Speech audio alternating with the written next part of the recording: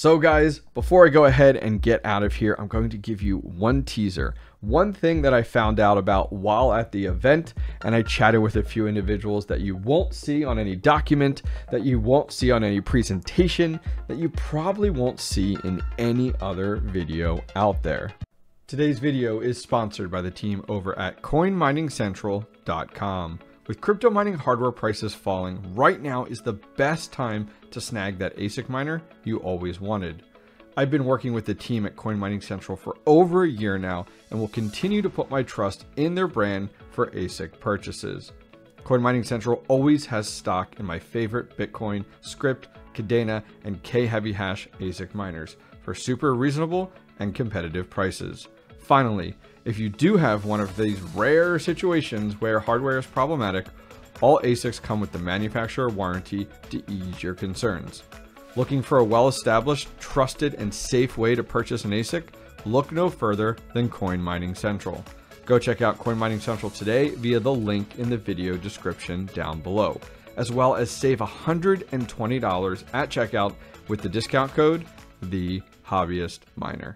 2 weeks ago, I was invited to fly to Fort Lauderdale to experience the first Cypherpunk 2023 event hosted by the Flux team. The entire event was an absolute blast. The Flux team did an amazing job hosting as well as entertaining throughout the entire 2 days of the event. Now, as Flux's first event, Cypherpunk 2023 was amazing, and I can't wait for 2024. But let's be honest, we were all there for one thing, and really one thing only, and that was Flux unveiling Proof of Useful Work on day 2. On day 2, the Proof of Useful Work announcement was presented by two individuals. First one was their Chief Business Officer, which was Davey Whitcock, and the second individual was their Chief Proof of Useful Work Architect, Alex Perez. Now, there was a ton of information that was unloaded during this presentation, and I'm not going to go through it all, but I do have a copy of the presentation. So if you're interested in checking out the PDF, I will leave a link directly down below that has the entire thing, and go over and check it out because there's a lot more information than I can cover in this video, especially when it comes down to the way and the look of the Proof of Useful Work marketplace from the client side is really, really cool. So go check it out after this video, link directly down below. All right, so let's talk about the Proof of Useful Work hardware requirements that were recapped during the presentation. So taking a look here, we'll actually start a little bit in reverse and look at the motherboard. So some key things that they went ahead and discussed during the presentation is that PCIe Gen 3 motherboards will be needed with greater than X8 lanes for efficient data transfer and improvement performance. Now on the CPU side though, the CPU, one of the major factors with the CPU is the fact of the CPU needs to be able to support virtualization with an aim of greater than 4 threads per CPU for optimal optimizations there. Now, all that in mind, virtualization is key. It needs to be something that can be enabled, especially within the BIOS. So if you guys are farming and looking for hardware to prep for your Proof of Useful Work build, CPU, motherboard, virtualization are very important. Now, when it comes down to the RAM, this one is a little interesting. The minimum is greater than the total VRAM plus 25% for optimal performance. So let's go ahead and say that you have one graphics card in your Proof of Useful Work rig that has 10 total gigabytes of memory. Well, you need to go ahead and have 10 gigabytes of memory as well as 25% more on top of that. So keep that in mind. I don't think you're really going to be running GPUs with 8 graphics cards because you're going to need an insane amount of memory. Now moving on from there, looking at your GPUs. Based off of everything I've seen and heard when it comes down to GPUs, you need to look at the VRAM. So a 3070 is not going to be anything spectacular at only 8 gigabytes, but looking at other graphics cards that support more, maybe your 3060 that has 12 gigabytes is actually going to be better for Proof of Useful Work. And finally, storage. Storage, you're actually going to want 2 different media types. You're going to want an NVMe that's fast, quick, that has the operating system installed on it, which is going to be Fluxcore. And then finally, you're going to want a big badass hard drive.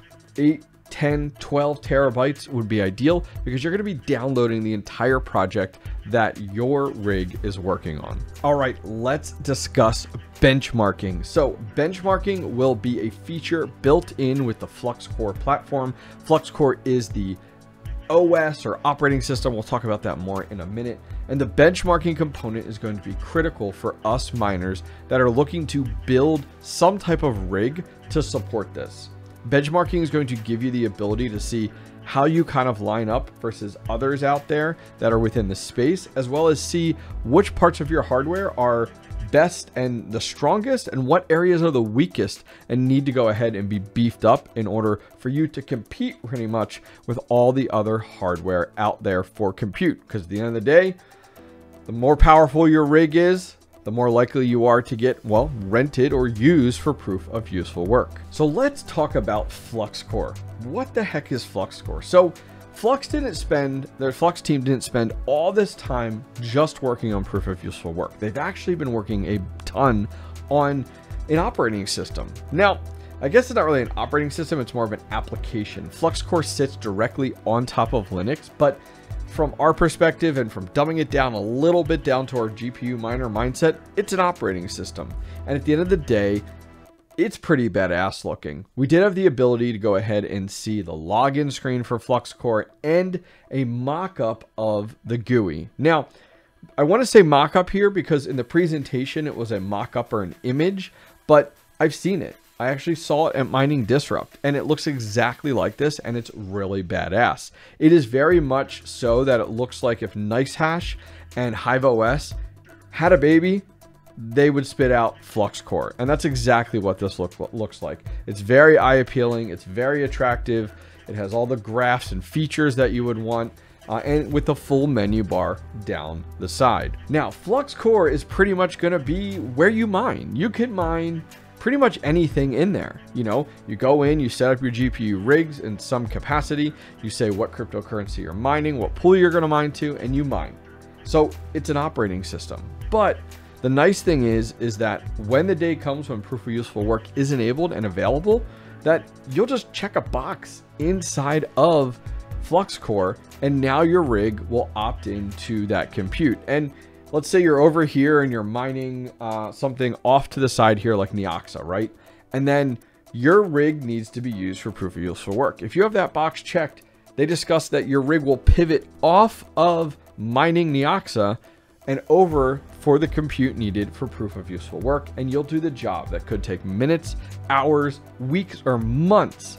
And then when that job's done, it's going to go back to mining 𝐂𝐲𝐻𝐿 fully automated. And you're paid out strictly in Flux for the reward for proof of useful work. All right, so what's the timeline? Did we get anything from this event? Well, let's think about it. The real questions are, when do we get our hands on Fluxcore?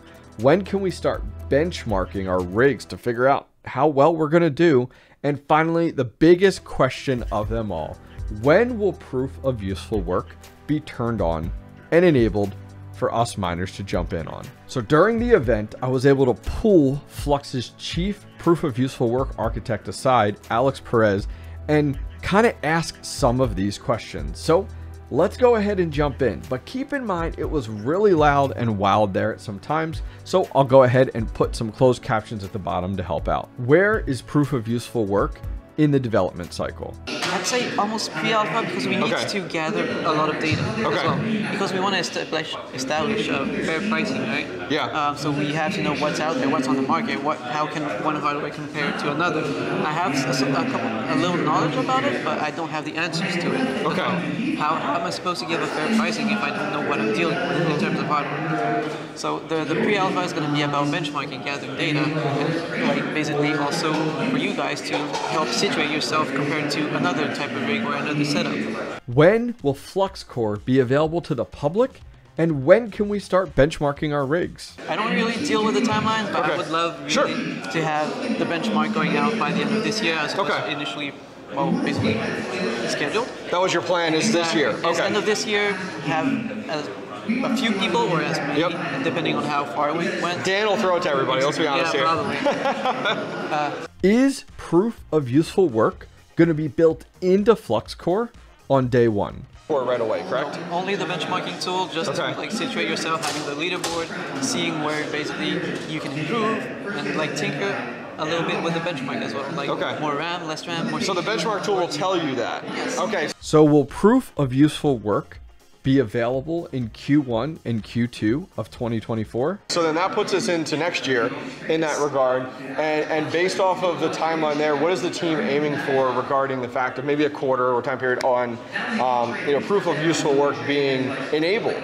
Because I know for you guys, like I know that you guys you have customers lined up to utilize your platform, or utilize your compute, right? Exactly. So for you guys right now, what are we telling those individuals, like mid next year that's going to be enabled, or that could start to work? I think enabled in a broad way, which is more of having more feedback on the actual product, but not like enabled where it's a full product, basically.